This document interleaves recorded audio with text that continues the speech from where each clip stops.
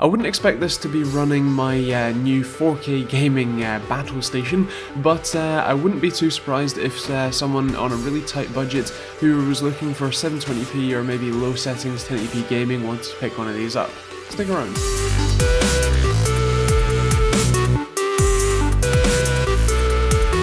Check out TechteamGB.co.uk for more awesome news, reviews and other stuff, including more information on this product and many more. Stick around for this awesome video.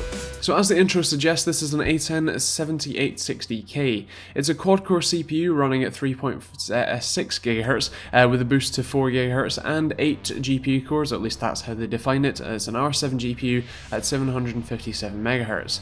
Inside the box you got the chip itself, as well as their new silent cooler, an A-series case badge, and the usual sort of warranty info.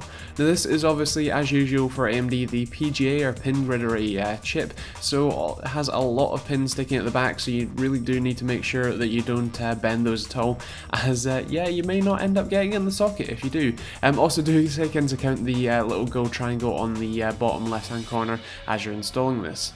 Now they do have a new cooler. This isn't the Wraith cooler that I checked out with the AT370, but it is still pretty quiet and pretty decent for the temperatures.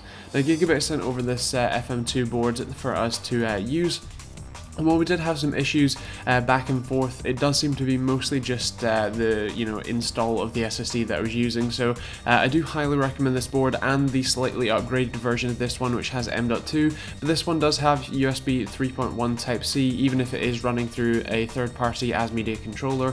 It's still nice to see some of the sort of slightly newer features are somewhat available in this. And by the way, just to install the cooler, it's very simple. Just put the 2 tabs over the end. In terms of performance, this isn't going to be earth-shatteringly great. In terms of actual FPS numbers, you're probably looking at about 30 FPS on most games at low settings at 1080p, or maybe about, again, 30 FPS on mid settings at 1080p. So do bear that in mind, as you won't get the best performance possible, but again, at 1080p it's going to be just about okay, although I'd definitely recommend running at 720p if you were looking to game on it. It is still definitely a very low TDP chip. They've sort of tuned this one to be between 45 and 65 watts. As standard, which is quite nice, and obviously you could try and overclock it if you like, and obviously running with higher speed memory does also mean that you end up with a little bit of a faster chip. So if you wanted to take a crack at trying to go full budget for this, that is quite possible. But yeah, anyway, here's my thoughts.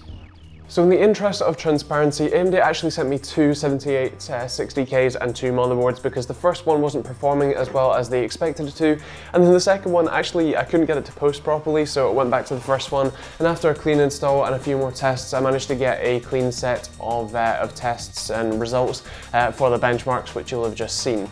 Now basically this isn't the best performing thing on the planet. It's not going to be powering your next 4K gaming desktop. It may perhaps still run your 4K HTPC, which is quite nice, and in terms of gaming you're really looking at 720p on medium settings for this, and I'm hesitant to recommend it just because if it's only performing kind of this well on sort of medium to low settings at 720p or 1080p in the future, especially with more demanding games coming out, this may struggle a lot more with those. So that's just something to bear in mind, and something to keep in mind when you are picking one of these up, if you are.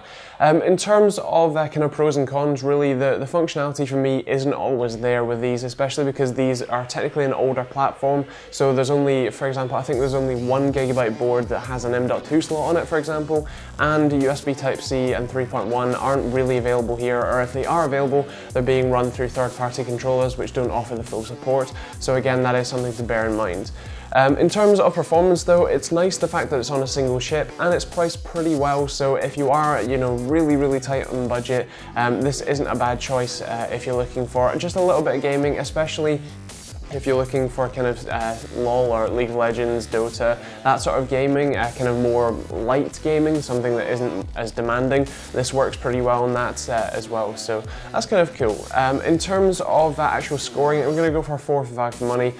4 for performance, just because of the price that it's at. I'm not overly impressed with the performance personally, but that's because this, coming from something like a 980 Ti and a 4780K, I tend to get a few more FPSs than this on higher higher settings, but it does perform fairly well, and for at least for the price anyway, so that's okay. In terms of functionality, I'm actually going to go with a 3 here, because these boards, while they are decent enough for, you know, the average use and for the average consumer, especially people at this price point, it wouldn't be nice to see some of the newer features available on them, so that'd be quite cool. In terms of styling though, it's a 5 because it's a chip, and it's also going to get, I think, a 4 for TechteamGB score, and I'm going to go with a bronze award because it is a nice chip, it does well, but it's not kind of blowing me off my feet in terms of what you can get for the money and for the size. So I guess that evens it out quite nicely, I think. So yeah, I guess that's kind of it. I hope you enjoyed the video, found it useful. If you did, feel free to subscribe and like, and let me know what you liked.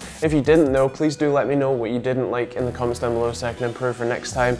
And yeah, also just before you go, if you are picking up this or really anything else, it could be your garden shed or your you know, next diamond ring, whatever it is, please do use my Amazon affiliate links in the description down below. I know a lot of people ask about these and, you know, ask you and pledge you to use them, but it genuinely is helping me keep the lights on and is helping me make these videos. So if you want to continue seeing these videos and you're already buying stuff on Amazon, if you click the link, that would just help me out a lot.